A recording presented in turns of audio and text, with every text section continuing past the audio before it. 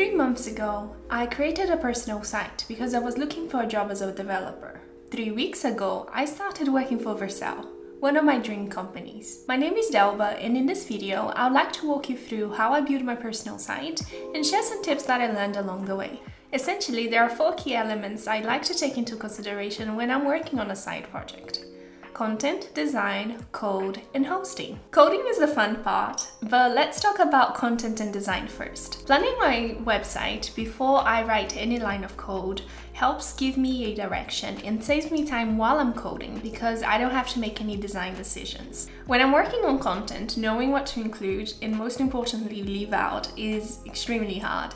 So I like to follow the old rule that regardless of the content you're creating, it should be tailored to your target audience. Initially, my target audience were recruiters, so my website followed the layout that you'd expect in a portfolio.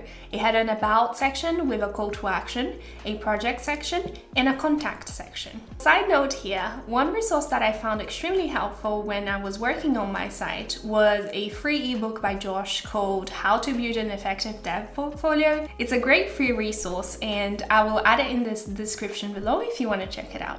Now, I don't consider myself a great designer, and I think a lot of developers out there could probably relate. So one rule that I like to follow when it comes to design is just to keep things simple and let my content or my work do the talking. But just because the design is simple, it doesn't mean you should be plain. Design is a form of communication. It's the extension of an identity of a company or a person, and it should make people think something or feel something. One thing I realized while working on this project is that before someone dives into your technical prowess, they may make a quick judgment call based on how things look. This is especially true for recruiters who don't have a lot of time and who probably have to go through dozens of applications. So adding visual elements or small features that convey the emotion that you're trying to portray or show a little bit of your personality can really make all the difference. One example of how I did this was to animate the hero text with a library called Rough Notation. This allowed me to highlight certain keywords when the user first visited the page.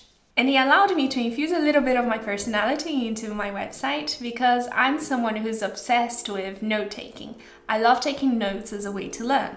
So after I have a rough plan for my content and design, I move on to the fun part, which is coding. So I'll share with you the technical stack that I used and how everything fits together. I intentionally made the section beginner friendly, so if you're not familiar with any of the tools I mentioned, don't worry, I will give you a brief overview of them. For the front end, I'm using Typescript, Tailwind, Next.js, and MDX. And for the back end, I'm using Prisma and Postgres. So let's start with TypeScript. TypeScript is a language built on top of JavaScript that essentially helps you validate that your code is working in the editor before it runs. VS Code, my editor of choice, comes with great TypeScript support. To give you a brief overview, let's check out the simple component that displays a preview of my blog posts. The blog preview component accepts a single post prop, and if you're new to TypeScript, you might not be familiar with this part here. Post meta is a type I've created to describe the shape of the post object. Adding these types up front helps me later because let's say I want to add an image to my blog post preview using Next.js's image component. Notice how VS Code is showing me an error, and if I hover over the image, we can see that Next.js has marked the source property as required. I'm gonna set the source to post.image, but hang on in there, there's still an error. The error is because we marked our post image property as a string or undefined. This is because not every single one of my posts will have an image. If we didn't have this error, we might happily go to production without ever realizing our mistake. This is barely touching the surface of the benefits of TypeScript, but I hope you can see the potential. I use Tailwind, a CSS framework, to style my website. Thanks to their great docs and the VS Code IntelliSense plugin, getting started with Tailwind was frictionless and styling my components was a breeze. To give a brief overview, let's say we're designing a very simple button. I like my button to have a border, and I can start typing border and then the plugin will also suggest possible options. Let's give the border some rounded corners. and make it red. Notice how the colors have a nice little preview, so I can arrow up and down to choose a lighter or darker option. Finally, let's style the inside of the button. Let's give it some inner padding, a white background, and some text. So as you can see, styling with Tailwind is intuitive because of the class names, and once you get more familiar with them, you can start building components very fast. So Next.js. Next.js is a framework built on top of React, which essentially makes it easier to set up and build modern applications. I personally enjoy using Next.js for a few reasons. First, it's scalable, which means that it can handle small projects such as mine, but it can also handle large applications. So if my data requirements ever grow, I know that Next.js can handle those requirements. It helps with things that are usually tedious to set up, like Webpack, Babel, and ESLint. It comes with inbuilt performance benefits such as code splitting, image optimization, flexible per-page data fetching methods, and API routes.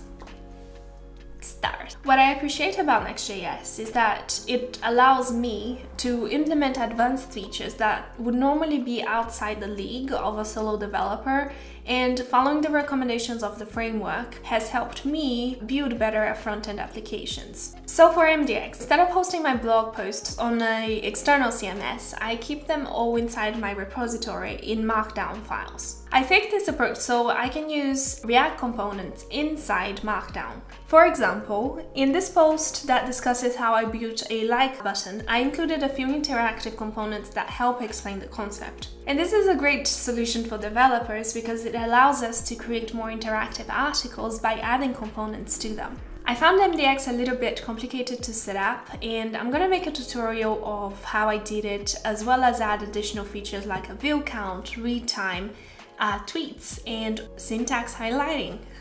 So if there's anything that you'd like to see, please let me know. I'm using Prisma for my backend, and Prisma essentially is a tool that allows us to communicate with our database. What I love about Prisma, apart from it being a delight to use, is the fact that the complexity of building a backend is reduced.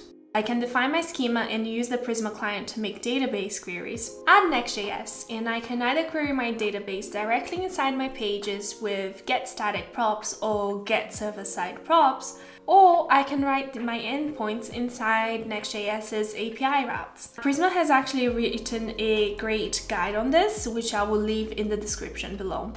So all of this happens without me having to leave my front-end repository, which is what I love most about it. And finally, hosting. I'm using Vercel to host my site. Vercel is a deployment and collaboration platform that essentially makes it easy to deploy websites.